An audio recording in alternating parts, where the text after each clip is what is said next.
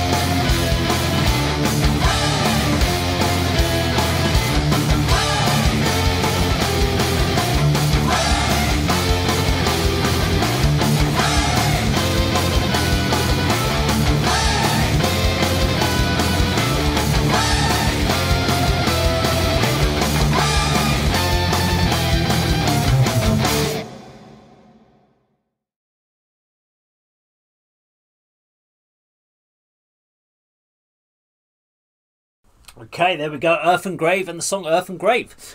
Very interesting track, and more importantly, very interesting venue. So they call it the what do they call it? The St. Brigid's Centre for the Arts in Ottawa, Ontario, Canada. So okay, it's a church. Is it a functioning church? That's what I'm first question is because that's a big stage. So do they keep the stage there all your time round, or do they just set it up for events?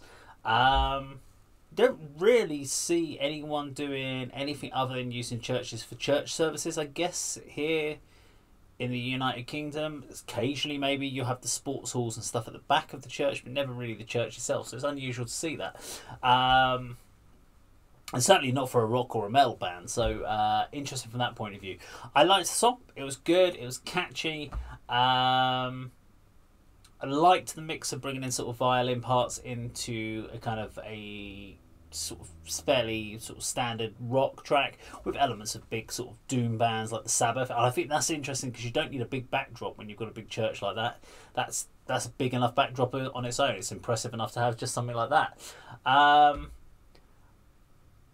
wondering where, obviously from a festival point of view, was it kind of like there was lots of different bands playing at different places on different days, and it was just to encourage people to check out new bands? I didn't quite understand how that kind of comes together, because it just seemed like one band playing at that venue. So and I've heard this happen some places where you'll have multiple venues in a town, and a different band will be playing at a different time of the day, so people just basically move from venue to venue.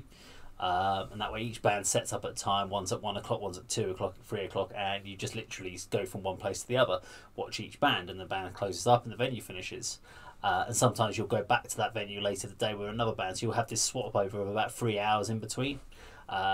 Something we do here in the United Kingdom, in the town that I'm in, is Hertford, and we have the Hertford Mystery Tour. It happens every year. It didn't happen last year because of lockdown, unfortunately, but basically we have one day where all the pubs, restaurants, bars in the little town of Hertford go to bands and musicians, and it starts at midday and it goes on till like 10, 11 at night, and you have over 40 venues within a 1 mile radius all just playing music. There's street venues, there's bars, everything goes onto the streets. It's just like a big festival. It's amazing, and hopefully if it happens again this year, because it usually happens in... Actually, I don't know if it'll happen this year. It's usually like midsummer. So if it does happen, I think it's August this year. So if it does happen, I will definitely do some video footage of it and take you on a bit of a tour of that on my channel. But yeah, I'm not sure how it works. Let me know in the comments down below. But yeah, cool. I liked the song. I liked all the parts to it. So I'd like to know a bit more information about the setup. That'd be cool. But if you like this video, please do subscribe, click the bell icon, like, share, leave your comments down below. And that, of course, is how Dave does it.